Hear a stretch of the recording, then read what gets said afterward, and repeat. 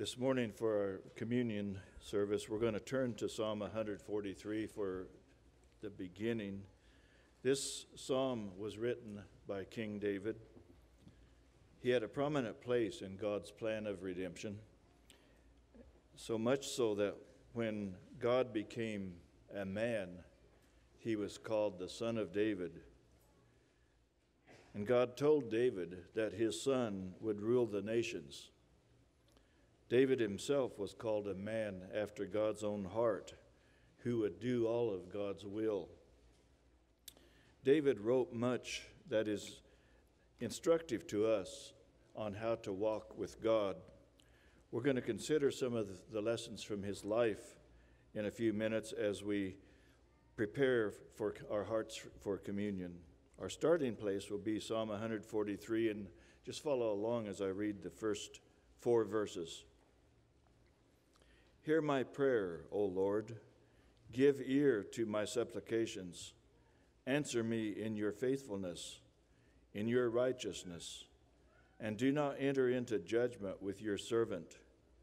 For in your sight no man living is righteous. For the enemy has persecuted my soul. He has crushed my life to the ground. He has made me dwell in dark places like those who have long been dead. Therefore my spirit is overwhelmed within me. My heart is appalled within me. David was in great distress because of the persecution of his enemies. This drove David to pray to God who had chosen him. He appealed to God's faithfulness and righteousness. But as he considered God's righteousness, he interjected a request that God not enter into judgment with his servant. And why did he ask this? Because no man living is righteous in God's sight. David's confession is one that we must all come to if we are going to come to an acceptable righteousness with God. That is the confession that we are not able to stand before God in our own merit. We cannot pass through the scrutiny of God's judgment on our own. We need a righteousness that comes from God, and David found this righteousness. The Apostle Paul, in his great teaching on justification by faith rather than by works in Romans chapter 4, cites 2 men from our Old Testament scriptures. One is Abraham, and the other is David. Of Abraham it was written that he believed God, and it was credited to him as righteousness.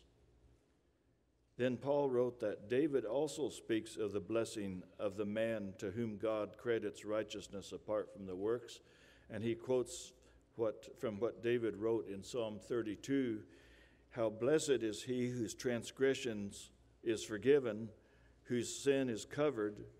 How blessed is the man to whom the Lord will not impute iniquity. Here we see 2 aspects of what it means to have a right standing with God.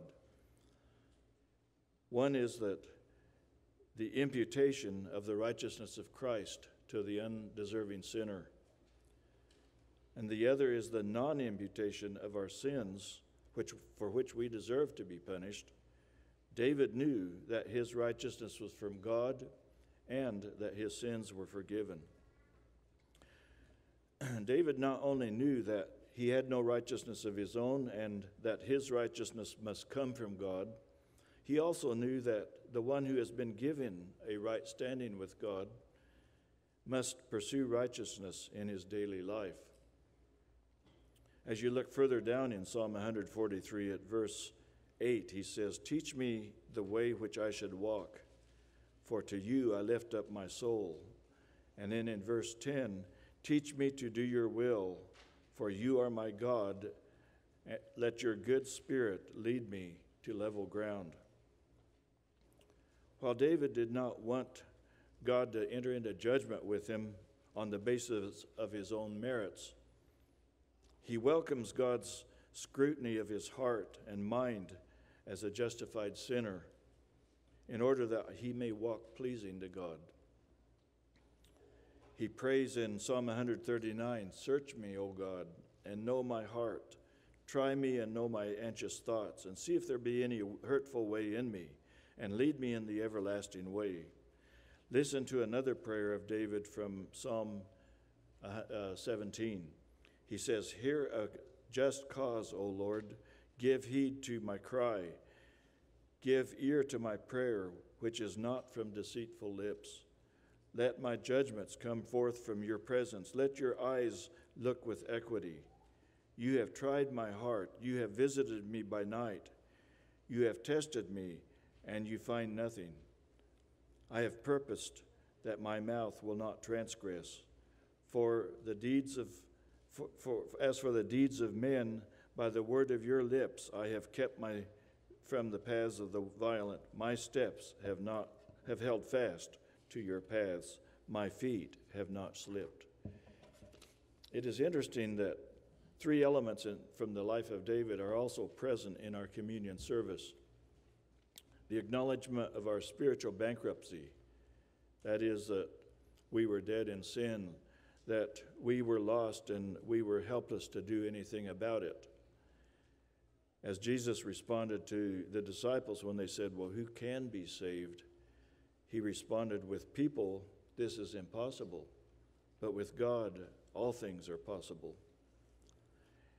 And then the second, after spiritual bankruptcy, is the need for the righteousness from God. In order to stand before God, Jesus became sin for us, that we might become the righteousness of God in him. When we were dead in sins, God made us alive together with Christ. And then the third element is the scrutiny of oneself in order that we might walk pleasing to a holy God. We are to examine ourselves before taking communion. Seeking cleansing and repentance from sin, we remember the Lord's death in the elements of the communion. The bread represents his body, in which he bore the terrible penalty of our sins. This is the only means by which God could make us right in his sight. And the juice, which represents his blood, which cleanses us from our sin and redeems us to God, as Paul wrote in 1 Corinthians 1:30, "But by his doing you are in Christ Jesus, who became to us wisdom from God and righteousness and sanctification and redemption." Apart from the shedding of blood, there is no forgiveness of sin. The Lord's Supper was instituted by the Lord for his followers to keep in mind Jesus and his death for our sins. We are proclaiming the death of Jesus by participating in this ordinance. If you have not come to trust Jesus Christ as the only basis for your salvation, we ask that you abstain from participating. We ask that you consider the need of your righteousness, of a righteousness that is beyond anything you can produce. In order to stand acceptable before a holy God, confess your need and receive the gift of righteousness from the Lord Jesus Christ. Those who receive the elements may partake after they have searched their own hearts. When you're ready, partake with joy and gratitude for the marvelous gift of God's salvation. Men, come and serve us at this time.